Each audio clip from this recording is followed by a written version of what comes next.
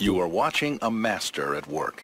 I'm going to show you how you're going to be able to maintain your tombstones and take advantage of the Dark Aether portals on Call of Duty Modern Warfare 3 Zombies. Consider subscribing if you'd like to help the channel grow. Drop a big fat like on the video, and let's get right on into it. A huge thanks to B-Man for the inspiration of this video. Let's begin. Load into a match of zombies and acquire as many points as you possibly can and anything that you would like to maintain within your tombstone. If you already have an active tombstone, go ahead and collect it until you've crumbled it. At this point, you need to go get the tombstone perk. Make sure you consume the perk so it's currently active. Now this can either be done co-op or solo. If you're solo, you're going to have to find somebody around the map that will be able to revive you after you bleed out fully. Make your way to a preferred location in which you want your tombstone. At that point, let a zombie down you and you want to bleed out fully. At this point, you can ask for nearby help if you're solo, or if you're co-op, you can just have your friend to revive you. From this point forward, inside of this match, you do not want to consume the tombstone perk. If you do, you're going to fuck the glitch up. Now from here, you and your friends can get suited up and go through the Dark Aether portal. Now at any point while you're inside of the Dark Aether, you can close application if you need to, and that's going to maintain your tombstone,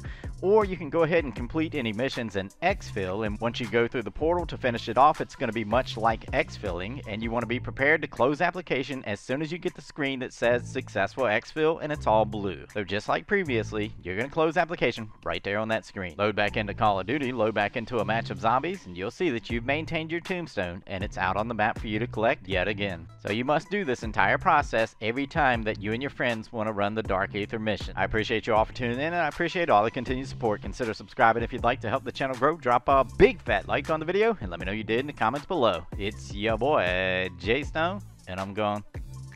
Subscribe on Daddy's channel.